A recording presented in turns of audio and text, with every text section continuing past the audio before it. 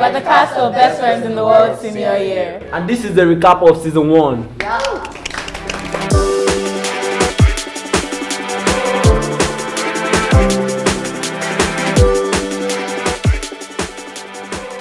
So the season begins with Olive, a young, bubbly student. A new girl arrives in school and steals the attention of her friends, which causes Olive to be jealous. And BTW, sucking up to the new girl regardless of her problems isn't dignified. And she steals to frame Maria up. Someone reported me for stealing. I don't know why. I didn't steal. And she's given a suspension in school. With her own conscience and her mom asking her about it, Olive confesses to her crime. It was me, Maria. I took the money. I framed you for it. And I'm sorry. Olive deals with the consequences of her suspension, and Grace, a new student, bullies her. So her friends try to protect her from the truth by lying to her about the cyberbullying that was going on in school. And as the story goes on, we see the art class students argue about cleanliness and domestic duties. The boys think that domestics are for girls alone, but Mr. Ben educates them that domestics are for everyone. Because of this argument, it causes Mr. Ben to switch seats in class, and Esther discovers that her new seatmate has body odor, which she complains to her friend Olive about, and Olive tells her that in order to help Julius, she has to be nice to him. Be kind, Esther. Be kind. Olive discovers that she has a crush on her new seatmate, David. She discovers that he's the leader of a band, which increases her feelings for him. She decides to approach him about her feelings, but she overhears him saying that she is not his type. She's totally not my type. She might hear you. She's so weird and awkward. But with the help of her friends, she recovers from the heartbreak.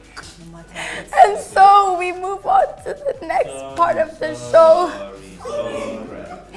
We introduce Mr. Jack, the class's new English teacher, who at first comes off as professional, kind, caring, attentive, handsome. Sweet, all the girls are like, chubby. ooh, he's so handsome. Ah! Except for Olive, because you know she's smart. But anyway, he's actually a creep, a pedophile, a weirdo, a milk person. He's interested in young children. Child abuse. And so, Grace, who is, you know, she has experienced life, she takes notes of this first. But her friends don't believe her because, you know, Mr. Jack is lovable. They don't believe her, so she enlists the help of Esther and Olive, who, despite their whole feud that happened, decide to help her. And that shows us more of Grace's life because Mr. Jack is involved with Grace's childhood friend, Prissy. And that's when we meet Prissy for the first time. And so all that happens. We involve the authorities, aka Principal Peters, and Mr. Jack is caught and thrown away into some place like that. Yes. The end of Mr. Jack. And then we move on into happier times. Christmas, festivities, Christmas party. Christmas party for the whole school. And in that episode, you would think that, oh, just good vibes. Wrong. Esther and Olive fight. Huge fight. Because Esther was secretly dealing, I don't know why it was a secret, don't need to tell me, but she was secretly dealing with body insecurities. I'm not beautiful. There, I said it. Then what? So while Olive is excited and prepping, you know, to go all out, do her hair and makeup, Esther is like, no, we don't need to, you know, go all out. We just wear, you know, nice dress. It doesn't really matter. And Olive's like, it matters because it's our last SS2 party. Yes. Adam, being the middleman, tries to help, but he only makes matters worse. And then because of their fight, Esther almost puts Olive in trouble during exams. But it's all in the past. So Esther has a heart-to-heart with Adam and realizes that all body shapes, sizes, and colors are beautiful, and she has no reason to feel insecure about herself because she's stunning. Right here. And so they go to the party and they have fun. What else? Romance blooms during the party between Mr. Ben and Nurse Rose. Ooh, things are going down. And then Adam dances with Maria while Maria dances by herself. But you know, David asks Olive to perform, and that's how the music thing begins in Best Friends in the World. Put up the lights and hang the mistletoe. And then we move on to the next part of the show where they introduce new characters. Felix, who is Mr. Ben's longtime friend. We meet Adam's parents for the first time, and they also introduce new villains, Uduak George and Akan George, brother and sister in SS3, who make it their job to terrorize the whole SS2, our class. Uduak George throws a party, and Grace, you know, because she likes to go out and boogie on party, she goes to the party. And when she goes to the party, she is harassed by Akan George because he's a pervert. And she starts to throw fists, you know, finna catch these hands. She starts to throw fists, and David, who's at the party, calls Adam, but Adam can't make it. So Olive shows up to the rescue. Olive shows up, and she helps Grace sort out the issue, but then Uduak throws them out of the party because bad belly.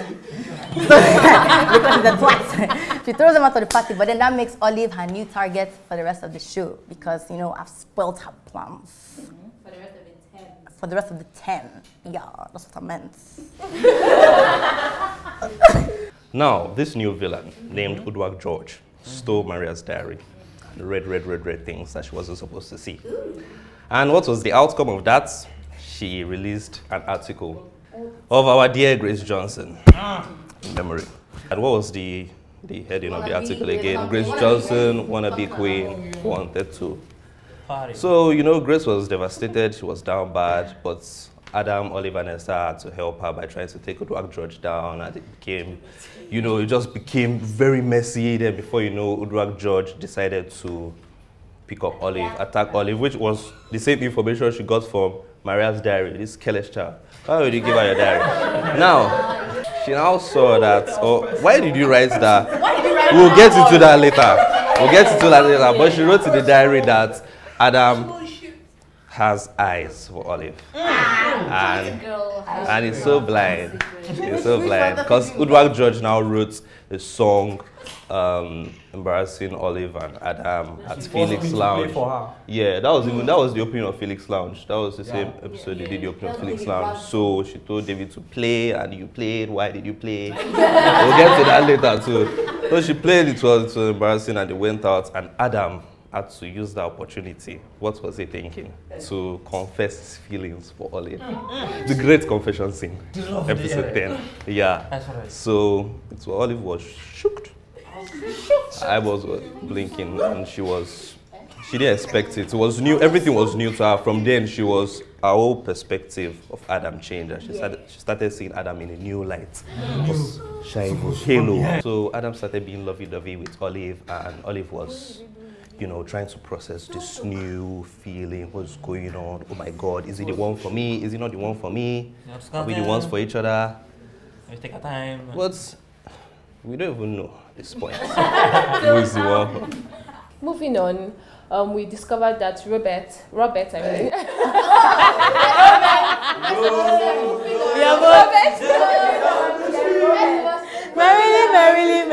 Merrily, life is but a dream. Moving on, we discovered that Robert, Adam's friend, was experiencing some sort of abuse in his house. Robert tried hiding it, but eventually he had to open up.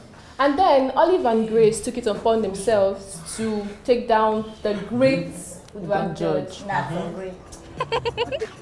Let's go, girls.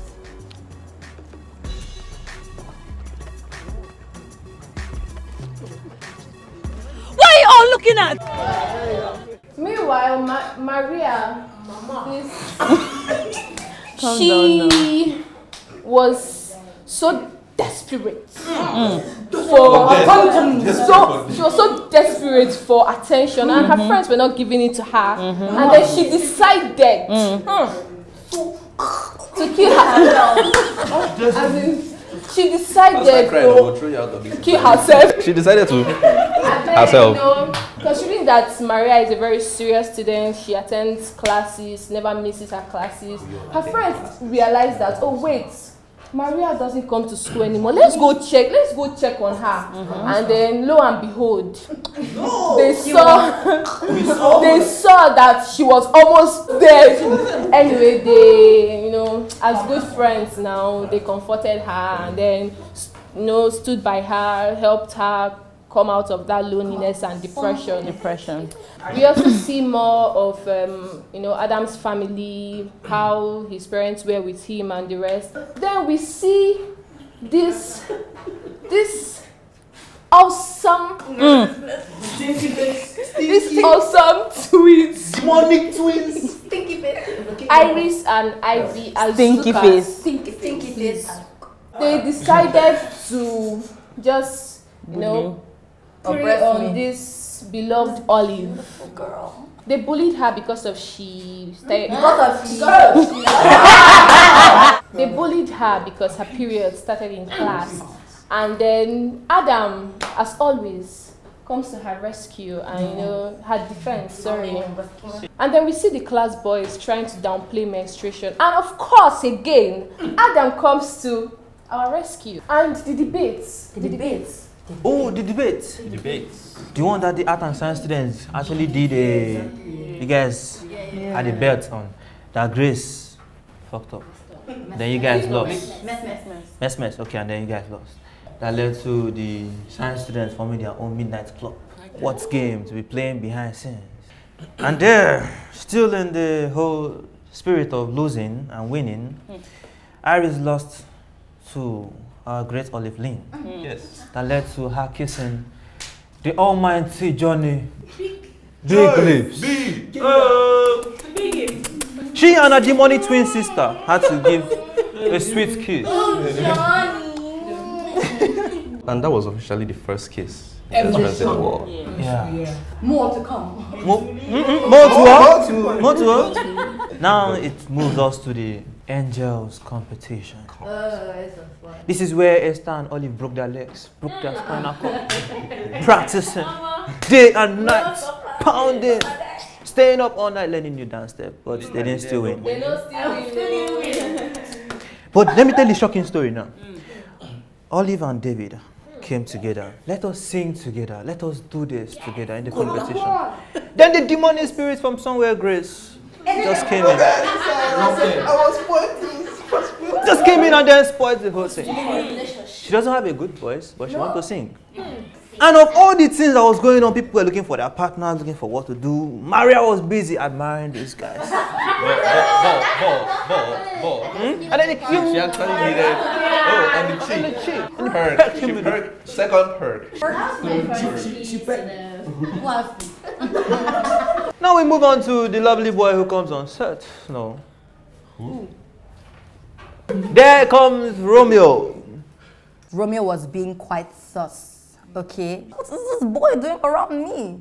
Because I've never talked before. And you can't even pronounce my name right. It's Olive, for God's sake, not Olivia. With all this happening, we went for a party, pool party. That was the point where Maria came to hug Adam, and Adam was like, no, step behind me, you demon. Handshake. Can I add something? Yes? She just came to tell him that she doesn't regret kissing him. I mean, it's not bad. Handshake for you. As I even saying it, now, don't it sound somehow?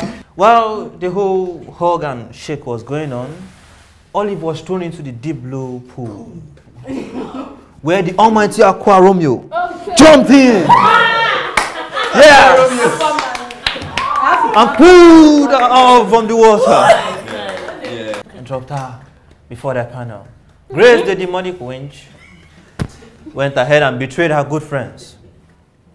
Such a tragic. Tragic. How did she do it? Watch the and you see it. Do you have anything to say about yourself, sir? No, go ahead, sir. No, after this drama. Okay. So there came the introduction of Archie. Archie. With respect, please. This was the first introduction of Archie. Bon. No, not Bon. Archie Udo. Udo. Oh yes, sir. Archie Udo. Yeah, and this was actually the first time when he had the opportunity to talk to Esther. Aww. Admiring her, you know, confessing things. Then we had the drug boys invading Felix's land. Dun dun dun dun. No, it wasn't. It wasn't.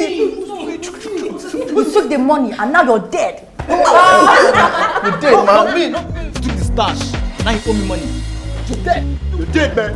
And that was when Romeo grabbed Olive's hand. And they were twinkling. Why does my heart beat double time? That's all we know. After that, Olive started investigating. Poor Romeo. Literally, poor Romeo. Poor Romeo. Literally. But what actually happened there? Okay, Romeo was being nice, truthful and everything, and then all of a sudden, she went to do the FBI job, to do so much detecting on Romeo's poor little life. She really needed to know. But you know, it didn't end there. Romeo actually put her in her place. Told her we cannot bow down and worship you, great Olive Lane. We are not all going to bow down and worship you, the great Olive Lane. That's not what I... After Olive's investigation, the great Romeo was attacked in the house party. He was given the beating of his life. And then moving on to episode 18, we have the arrival of Okpe and Ola. There comes Okpe and Ola, and there goes Grace. I'm leaving. So after the departure of Grace, blessed memory, Esther caught Archie hugging some random girl. We found out that Olive shaves her hair.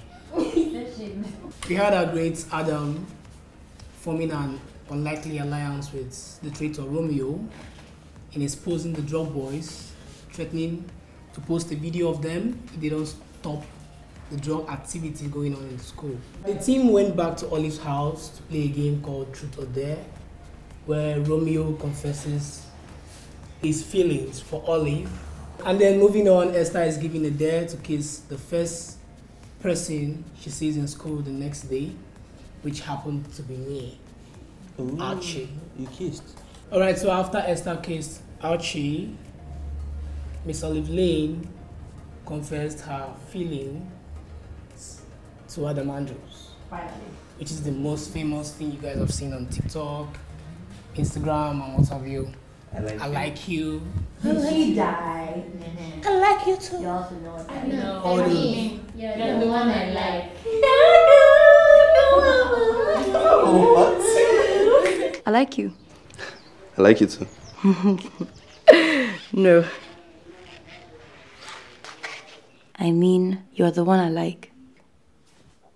After the confession, back in school, Udwak overheard Principal Peters and Big Justice discussing about a certain student in school that got pregnant, and she takes it upon herself, as usual, to publish the news, which made the student a victim of bullying in school. But then our great Olive Lane and Adam Andrews comes to our rescue, and they try to reason with the students and ask them to put themselves in our shoes. And that was how the issue came to an end. Moving on to Romeo's fights with Iris and Ivy over Iris's broken phone, and she asked him to repair her phone or get her a new one, which in Romeo's situation wasn't possible because he broke. This issue made the team fight Iris, Ivy, Olive, Esther, and Romeo. And Adam. Olive got to realize that Romeo became her friend because Iris and Ivy asked him to, not because he did it out of free will. Iris and Ivy sent Romeo forward. Go and deceive. Poor little Olive. You went and failed. And I went. I was to kill, but I went and I lost. While fighting, Big Justice came and caught them and then asked them to go and wash toilets. After the sweet toilet cleaning situation, Sweet? Yes, Emma returns. Woo! Emma, we love you! She comes and tries to talk to Olive's mom. Emma convinces Mrs. Lane to allow these young teenagers do their thing. They finally get to go on a date. Romeo tries to talk to Iris to be friendly, be nice to people, and that's where she becomes creepily nice to Olive Lane and her people. Good luck with your exams today. Break your leg. We move on to exam time, where Esther cheats because she did not trust herself to read and understand. I remember what she read. Okay, now I'm passing this mic to someone that will complete this whole story. Thank you as you listen to him. So guys, sit up guys. Formation up. Archie heard that Esther cheated. He saw. Oh, he saw it. Right, it was that day. Me? No, I skipped class, so I went for his house. So he was very mad, and she had to like explain why she did it, but the guy was still very mad. On his birthday! Her friends surprised her, and she was so happy. Oh my God, the love messages! I'm crying. All right. Sarah was there too. Sarah, who is Sarah?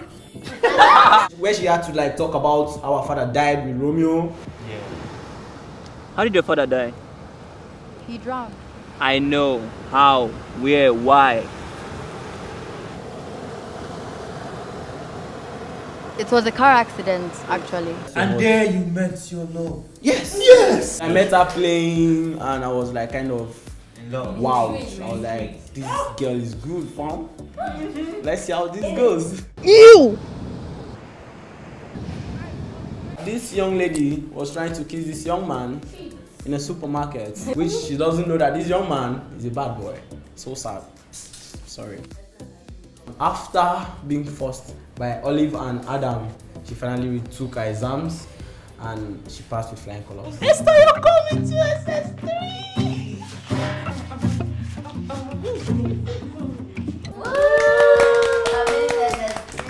This young man went to steal money. Him and Collins.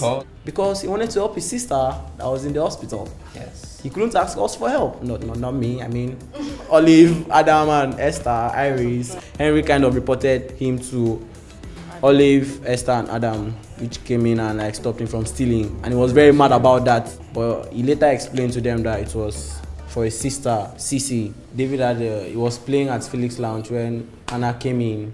He noticed Hannah. He gathered up courage to go and speak to her after being so stupid the first time.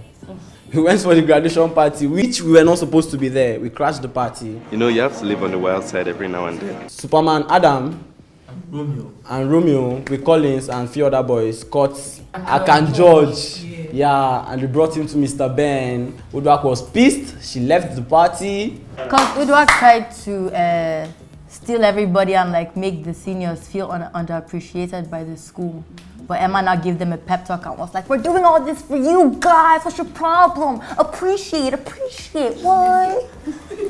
While everyone was dancing, Romeo was all alone. That's when Iris came in and they had this cute moment together.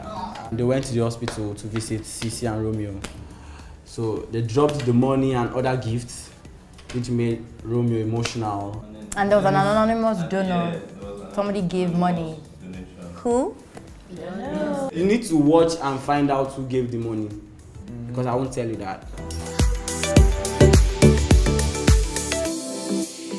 It's funny, it's dramatic, it's epic, it's emotional. When you watch the show, you'll feel like you've made brand new friends. Because I mean, we are the best friends in the world, so... That concludes our recap. I hope you all enjoyed it. I know you did. Make sure you subscribe. And watch out for new interesting episodes coming up. Best Friends in the World Senior Year. And turn on post notifications. Do not forget, that's very important. Bye! Bye.